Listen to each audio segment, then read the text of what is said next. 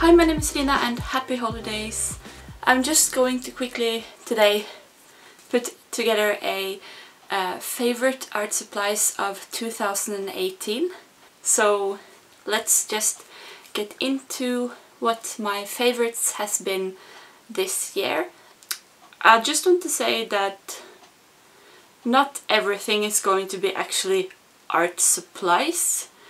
Some things are going to be things that I just think are very handy when you do art, or it just like comes in very handy while I do art at least. But most of the stuff that I'm going to show is art supplies. So I'm starting off with the non-art stuff first, just to get them out of the way.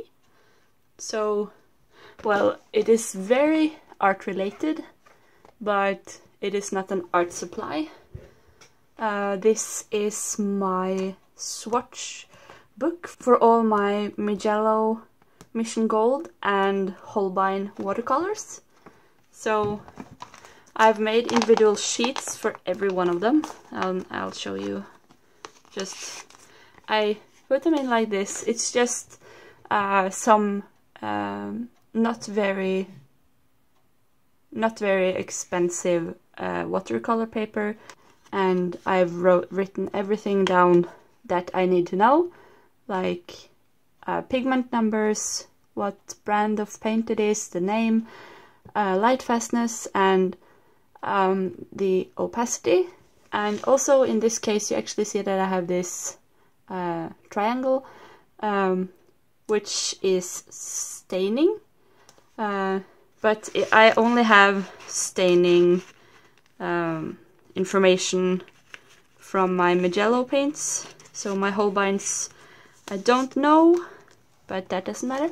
So it's just a very, very colorful book or pamphlet of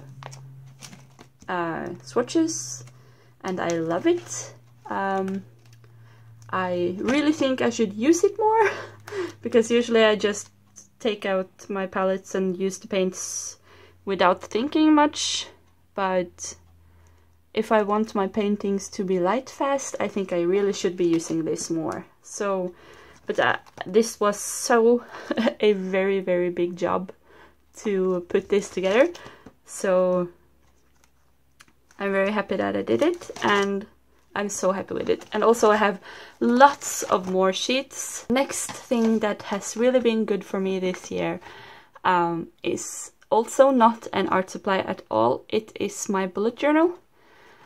I started it in November, actually in the middle of November I think, yeah. And it has been so good for me productivity wise. I don't really want to show everything, but it is a very simple spread. It is in half Norwegian. And I just put in like a thing for every day of the week, so I take 1 week at a time. And as you can see, for the last week I make these to-dos every day, and it really keeps me focused and helps me do what I should do. So it is really, really helpful. I'm so happy that I started with this again. I had a bullet journal earlier that I think is half full, yeah, but the thing is that in the beginning I was very, very into it, doing like all kinds of stuff, and was very good at decorating it. But then at the end I was like so sick of setting up these huge things all the time, so I ended up just using it for scribbles and just being very uncareful with it. So I scrapped this. I think it has to be a while ago too. Yeah, back in February I stopped using a bullet journal, and then I found this cute one and I just wanted to try again, and it has been really successful. and I'm gonna keep doing it the next year, but I'm gonna keep it to these simple layouts, not like that it has to be so like this. This was a habit tracker. I hated doing it. It was so pretty and so satisfying to look at, but I just it took so much time, so much energy, like a sleep tracker also, and it looks so cool, but I don't want to put all my energy into setting up my bullet journal, so I'm keeping it easy. I'm probably gonna keep using the other one when this one is finished, but yeah, bullet journaling is great for me. The next thing that is not an art supply, but I use a lot when I do art, is this Scotch magic tape. No, Scotch removable tape, sorry. I got this idea from Bailey J. She showed that she used this in one of her What Art Supplies I Use videos, I think. It is a long while ago since I watched it, but I found a pack of 2 on eBay, and I've been using them all year, especially when I'm drawing on Bristol paper. It is so good for taping it down when I trace my own sketches over to for a finished piece. This tape is really good because it is so non-sticky, but at the same time it's sticky enough, so when you tape down you can just easily remove it without any tearing. I have experienced a couple of tearings, but that was on regular printer paper, so it wasn't anything dangerous to rip. But yeah, I really like this tape. So good for using with Bristol paper, for like marker paper to hold it down when you're drawing, or up to the window if you're tracing something that way. Really good. I could really recommend this. So now over to a couple of a little boring art supplies. I love this metallic ruler. It is 50 centimeters.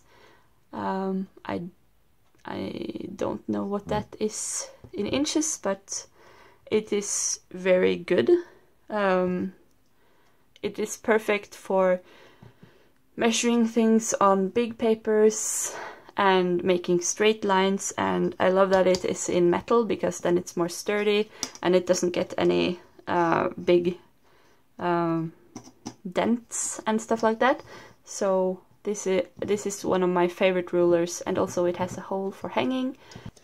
Then over to a really small and maybe boring thing, but I found this. Is this a compass? I don't really know what it's called. I think it is a compass. It's like one of those, it has a sharp thing here, so you put it down in paper and you can make a circle. And it is so handy because of this thing. So there was a pencil that followed it. It is kind of like hard to get out and in, so it keeps its place when I turn it. And also it has a screw here, so I can tighten it if it loosens up over time. But yeah, it's genius because it has a pencil now. I usually use the pencil first when I'm sketching, if I want a perfect circle somewhere, because I can't draw circles for shit. So this is really genius. And one thing that is actually really cool is that I can just turn this and take the pencil out. And for example, put this Copic multiliner in it and just adjust it. Now it stays put. And then I can use that. And it's so genius. I've used this a lot, especially in my Inktober drawings this year. It came in very handy. like a normal compass wouldn't really interest me that much because I could only use a pencil, but this can use other stuff, so that is so genius. It is not big enough to fit a Sharpie or anything like that, but it's a tiny bit bigger than a Copic multiliner, so genius. Over to more art supplies. As I just showed you my Copic multiliner, these are some pens that I've used a lot this year. My most used liners in general are the black multiliners. The 0.3 and the 0.1 are the ones I use most, and also I love this Copic Gassenfude nylon brush pen. It is really it comes to a very sharp point, and I used it lots during Inktober. I just love brush pens. I feel like I haven't mastered them at all, but I really want to get better at it, and I just enjoy it very much. Next up in the pen world is the Uniball Signo white gel pens, as a lot of people are raving about them. I have two kinds, the broad and the, I think this is called angelic, yes, angelic color. So I can't see it anywhere, but they are definitely different. I see it very well when I'm drawing with them, so I'm really happy that I have two different sizes. I found them both on eBay, and I use them a lot, both in watercolor paintings and in marker drawings. Next up, our favorites this year has been this Luminance, Caran d'Ache Luminance colored pencil in white. It is the only Caran d'Ache pencil that I have, but I really like it. It's very soft compared to my Faber-Castell Polychromos pencils, and it is also quite opaque. So I usually use this for highlights in my watercolor paintings. For example, the last one I posted here, I used it for the eyelids, for brightening the nose, and stuff like that. And I really like it. It's expensive though. Next up is a couple of sharpeners that I've really enjoyed this year. I actually very recently got this one. It is the CUM automatic long point pencil sharpener, and I don't know what the automatic stands for, but it is a, like, you sharpen it yourself, you know. It is very good for a long point on a pencil, so I use it a lot for my Polychromos. So what is very handy with this one is that you actually first sharpen it in one of the holes, and then there you kind of shave away the wood, and then you put it in the other one, and then you sharpen the lead itself. So it's a two-step process. It's really nice. I really recommend it. But for a more efficient, almost I would say, one-step process, I use this. This is my Derwent. It doesn't say on it, but I'm gonna find it and put it on the screen. A Derwent long point sharpener 2. One of the, I think it's called a Helix sharpener, where you put the pencil in the front here and sharpen it by using this. I really love this one too. Gives great long points. It doesn't give as sharp of a point as the CUM sharpener, but I really love this one also. And as I just showed very quickly, this one I've recently fallen in love with. I haven't used them much, so they don't show really a sign of having been used almost at all. But for sketching, for figure drawing and stuff like that, I really love to use these because I can make different shades of graphite. For learning values and practicing that, these are really good. I really like them. My favorite ink this year has been this Deleter Black 4 ink. I was searching around on Google to find an ink that was both Copic and waterproof, and this one was that, so I had to like buy it and try it, and it is true. It is both Copic and waterproof, and also it's a very black ink, so I'm really happy with this. Used it a lot during Inktober. Next is my go-to art supplies for like drawing, just in general, because I'm not always in my art room and then I want to take some art supplies with me. And I've showed this earlier, I think. I really think I did that. I don't actually remember, but this is just a little set of the most essential things that I like to use, compressed into a very cute pencil case. So here are the Faber-Castell Albrecht Dürer watercolor pencils, which I totally love. I just bought them earlier this fall, and I haven't used them a ton, but from what I've used them, I find them so beautiful. They are a lot softer than the polychromos, and they are water soluble, so you can use them both as a regular pencil but also as a watercolor. So I really love them for the versatility.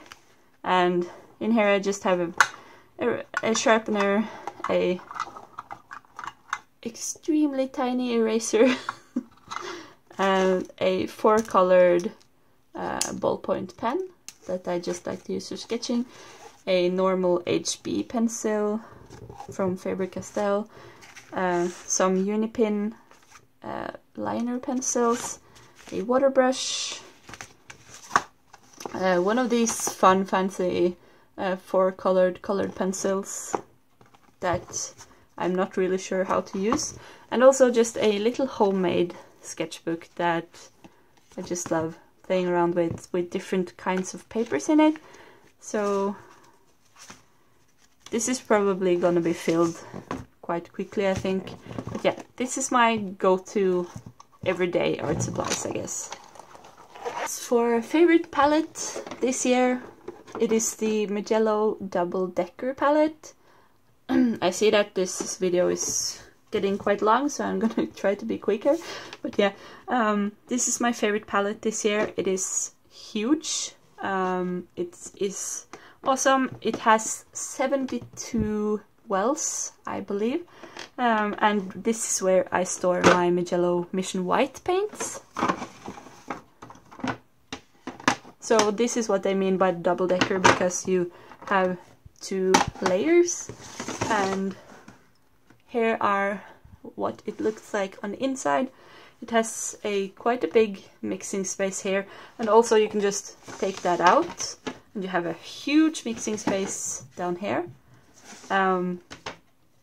The wells are big and deep enough to fill them with quite a lot of water when you're working, and also a lot of paint. So I just really love this.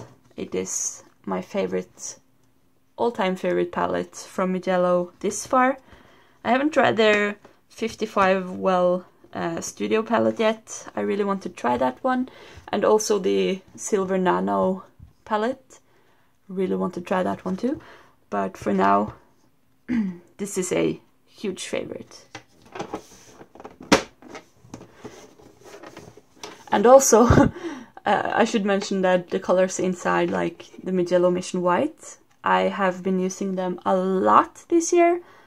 There's big variations in light fastness and stuff, so I wouldn't recommend them for like maybe making finished pieces that are gonna last for years and years. I would maybe do some more research on that before I could say anything, but I really love those paints. It is so fun to paint with them. It's like gouache, but really easily rewettable. So now we're on to my two last things, which are favorite papers, and I just have to add the Arches cold press watercolor paper to this list, because I tried this for the first time of my life this year, and it is a joy to paint on compared to other watercolor papers that I've tried. So it is 100% cotton. I would really recommend, if you haven't tried it, even if it is a little expensive compared to other papers, I would really recommend trying it to see if you like it, because it is a totally other experience to paint on compared to like cellulose paper and other papers. And lastly, this is the Canson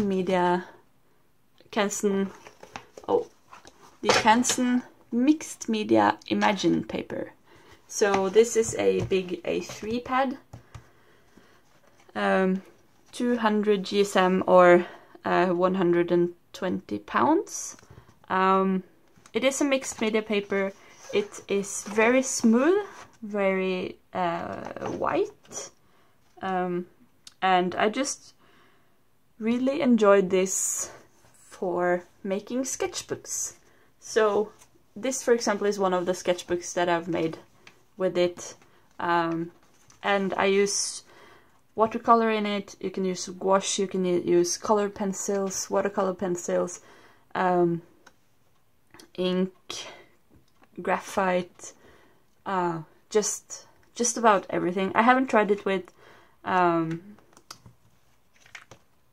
acrylics, or for example tried to use gesso and oils on it, but I would believe that that would work too.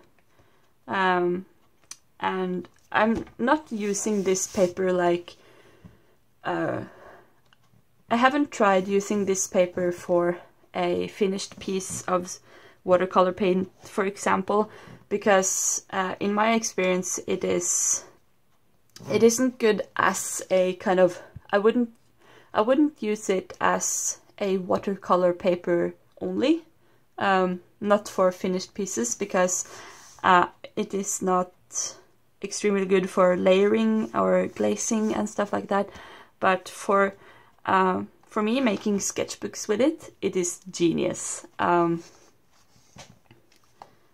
I think I've made 3 or 4 sketchbooks already with this paper, and there's still like half of the paper left. It is 50 sheets, and I think it was I don't remember the price, but I'm gonna find it and put it on the screen. But I thought it was very cheap, and you get a lot of paper for not that big of a price. So yeah, that's something that I'm really happy with this year. So I hope that you enjoyed this video, and that I'll see you when the new year comes. And I'm so looking forward to 2019. I think it's gonna be a great year for art. I'll see you then, and have a great New Year's Eve, everyone. I really hope that this has been a good year for every one of you, and if not, then let's just make the new one better, shall we? Bye!